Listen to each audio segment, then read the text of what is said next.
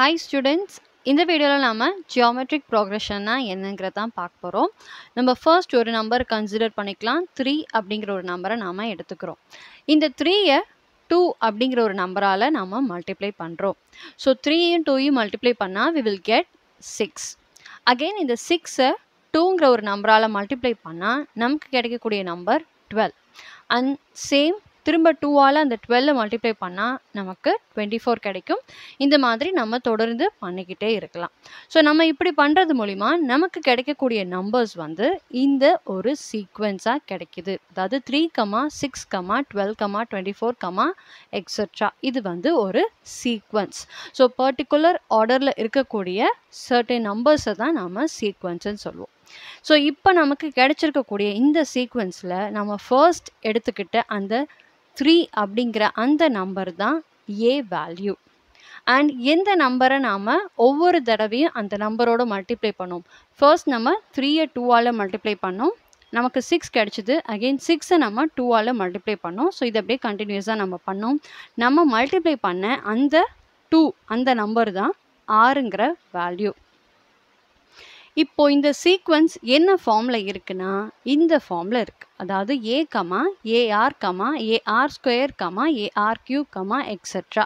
இப்போ இதை நீங்கள் கம்பேர் பண்ணி பார்க்கலாம். இந்த 3 அப்படிங்கிற அந்த வேல்யூ தான் ஏ. நம்ம ஆரம்பத்தில் எடுத்துக்கிட்ட அந்த 3 தான் நமக்கான இந்த ஏ வேல்யூ. செகண்ட் நம்பர் பார்த்தீங்கன்னா 6, அது வந்து ஏஆர். ஸோ கொடுத்துருக்கிற நீங்கள் வேல்யூவை பாருங்கள். ஸோ ஏ வந்து 3, ஆர் வந்து 2. இந்த 3யும் 2வையும் மல்டிப்ளை பண்ணால் தான் நமக்கு 6 கிடைக்கும். அதை தான் நம்ம வேரியபிளில் மென்ஷன் பண்ணியிருக்கோம். That is AR. AR means A into R. And இந்த நம்பரும் சேம். ஸோ இந்த 12 அந்த டேர்மை வந்து நாம் ஏஆர் ஸ்கொயருங்கிற அந்த மல்டிப்ளிகேஷனில் தான் நமக்கு கிடைச்சிது. தட் இஸ் 3 × 2 நமக்கு 6 கிடைச்சிது. அது வந்து ஏஆர். அண்ட் அகெயின் அந்த ஏஆரோட திரும்ப அந்த 6 மல்டிப்ளை பண்ணுறோம். அதாவது 2ஐ மல்டிப்ளை பண்ணால் 2 6 நமக்கு 12 கிடைக்குது. That is AR square. And next term வந்து 24, தட் இஸ் ஏஆர் கியூப். இந்த மாதிரி அடுத்தடுத்த நம்பருக்கு அடுத்தடுத்த டேர்ம் வேல்யூஸை நாம் கொடுக்க முடியும். ஸோ நம்ம எடுத்துக்கிட்ட இந்த ஃபர்ஸ்ட் ஏ அப்படிங்கிற இந்த வேல்யூ தான் first term of the sequence. அப்போ செகண்டாக இருக்கக்கூடியது செகண்ட் டேர்ம், தேர்டாக இருக்கக்கூடியது தேர்ட் டேர்ம். ஸோ இந்த மாதிரி ஒவ்வொரு நம்பரும் வந்து அந்த சீக்வென்ஸில் இருக்கக்கூடிய டேர்ம்ஸ் அது எந்த பிளேஸில் இருக்கோ அதுதான் அந்த டேர்மோட வேல்யூ. அதாவது ஃபர்ஸ்ட் பிளேஸில் இருந்தால் ஃபர்ஸ்ட் டேர்ம், செகண்ட் பிளேஸில் இருந்தால் செகண்ட் டேர்ம். இந்த மாதிரி ஒவ்வொரு டேர்மையும் நம்ம மென்ஷன் பண்ணுவோம். அண்ட் நம்ம யூஸ் பண்ண அந்த ஆர் வேல்யூ தான் காமன் ரேஷியோ. ஸோ இப்போ இந்த ஏங்கிற ஃபர்ஸ்ட் டேர்மையும் ஆறுங்கிற காமன் ரேஷியோவும் வச்சு நமக்கு இந்த ஃபார்மில் கிடைக்கக்கூடிய ஒரு சீக்வென்ஸை தான் நாம் ஜியாமெட்ரிக் ப்ரோக்ரஷன் சொல்லுவோம். அண்ட் மெயினாக ஆர் வந்து நான் ஜீரோ நம்பராக இருக்கணும். That is very important. So இதுதான் ஜியாமெட்ரிக் ப்ரோக்ரஷனோட டெஃபினிஷன். ஸோ இது வந்து உங்களுக்கு இந்த கான்செப்ட் புரிஞ்சிருக்கும்னு நினைக்கிறேன். ஸோ ஜியாமெட்ரிக் ப்ரோக்ரஷனை நம்ம என்னன்னு பார்த்தாச்சு. நெக்ஸ்ட் நம்ம ஃபர்ஸ்ட் டேர்ம் தான் ஏன்னு சொல்லுவோம். ஸோ நம்ம டேர்மை வந்து ஜென்ரலாக T1, T2ன்னு நம்ம ரெப்ரசென்ட் பண்ணுவோம். ஸோ ஏங்கிற அந்த ஃபர்ஸ்ட் டேர்மை நம்ம T1ன்னு நம்ம எடுத்துக்கிறோம். ஸோ T1 என்ன நமக்கு தெரியும், தட் இஸ் ஏ. ஸோ ஏ நம்ம வித் ரெஸ்பெக்ட் டு ஆர் வச்சு நம்ம அதை மென்ஷன் பண்ண பார்க்குறோம். ஸோ ஏயை ஆர் வச்சு எப்படி ரெப்ரசென்ட் பண்ணலான்னா ஏ டைம்ஸ் ஆர் பவர் 0. நமக்கு தெரியும் எனிதிங் பவர் 0 இஸ் 1. ஸோ நம்ம ஆறுங்கிற டேர்ம் இருக்கிற மாதிரி அந்த ஏ ரெப்ரசென்ட் பண்ணுறோம். அப்படி பண்ணுறப்போ நமக்கு ஏ இன்ட்டு ஆர் பவர் 0 அப்படின்னு நம்ம எடுத்துக்கலாம். அப்போனா என்ன அர்த்தம், ஏ இன்ட்டு 1ன்னு அர்த்தம். A into 1 again we will get a. So அதனால் நோ ப்ராப்ளம். இப்போ இந்த ஆர் பவர் 0வையும் நம்ம எப்படி எழுதலாம்னா ஏ இன்ட்டு ஆர் பவர் 1 - 1. இப்போ இந்த 0வை 1 - 1 நம்ம ரெப்ரசென்ட் பண்ணலாம். 1 - 1னா 0. அகெயின் ஆர் பவர் 0 வரும். R power 0 value 1. 1 × ஏ. ஸோ நம்ம கால்குலேஷனில் எந்த சேஞ்சும் இல்லை. நம்ம இந்த மாதிரி அழகாக ரெப்ரசென்ட் பண்ணிக்காச்சு. அடுத்து டேர்ம் 2 எடுத்துக்கிறோம். ஸோ டேர்ம் 2னா என்ன நமக்கு தெரியும், ஃபர்ஸ்ட் டேர்மையும் ஆரையும் மல்டிப்ளை பண்ணால் நமக்கு T2 கிடைக்கும். That is T1 × R. T1ஓட value A. That means A into R. So A into ஆரை நம்ம போன ஸ்டெப் எப்படி எழுதணும், இந்த T1 அதே மாதிரி நம்ம ரெப்ரசென்ட் பண்ண போகிறோம். That is A into R power 2 - 1.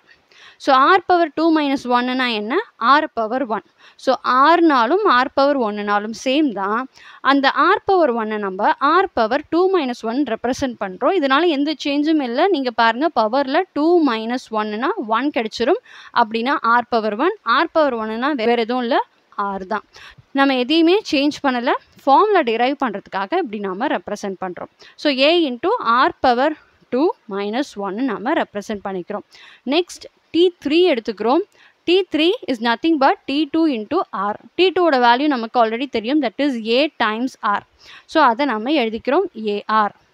And AR இங்கே இருக்கக்கூடிய ஆர் நம்ம மல்டிப்ளை பண்ணுறோம், AR into R. So AR into R வந்து ஏஆர் ஸ்கொயர். நம்ம அந்த ஏஆர் ஸ்கொயரை அகெயின் எப்படி ரெப்ரசன்ட் பண்ணலான்னா, போன டேர்மை எப்படி ரெப்ரசன்ட் பண்ணோமோ அதே ஃபார்மேட்டில், that means A into R power 3 minus 1. So R power 3 minus 1னா வேறு எதுவும் கிடையாது, ஆர் ஸ்கொயர். ஸோ வேல்யூவில் எந்த சேஞ்சும் இல்லை. நம்ம ஏன் இப்படி எழுதுகிறோங்கிறது நமக்கு ஃபார்முலா இப்போ கிடைக்க போகிறப்போ உங்களுக்கு புரியும். So A into R power 3 minus 1 நம்ம எழுதிட்டாச்சு. இந்த மாதிரி ஒவ்வொரு டேர்முக்கும் நம்ம கண்டினியூ பண்ணிகிட்டே வரப்போ ஒரு கட்டத்தில் tn அப்படிங்கிற ஒரு வேல்யூ என்னங்கிற வேரியபிளாக கன்சிடர் பண்ணிக்கலாம். பிகாஸ் அந்த வேரியபிளுக்கு நம்ம என்ன வேல்யூ கொடுக்குறோமோ நமக்கு என்ன அந்த வேல்யூ இருக்கக்கூடிய டேர்ம் நமக்கு கிடைக்கும். ஸோ tn அப்படின்னு எடுத்துக்கிட்டோன்னா அது ஆப்வியஸாக என்னவா இருக்கும், இப்போ அப்சர்வ் பண்ணி பாருங்கள். t3யோட value t2 into R. So t3க்கு முந்தின நம்பரும் மல்டிப்ளைட் பை ஆர், அந்த காமன் ரேஷியோவை மல்டிப்ளை பண்ணுறது தான் அந்த t3 வேல்யூ. அப்போது tn வேல்யூ வேணும்னா நம்ம என்ன பண்ணியிருக்கணும் ஆக்சுவலாக, அப்போ tnக்கு முன்னாடி இருக்கக்கூடிய வேல்யூ tnோட ப்ரிசீடிங் வேல்யூ என்னவாக இருக்கும்னா tn மைனஸ் 1 இருக்கும். So tn equal to tn minus 1 times R. So இதுதான் tnோட வேல்யூ. இப்போது நெக்ஸ்ட் நம்ம என்ன எழுதணும் அப்படின்னா, in terms of A and ஆரில் எழுதணும்.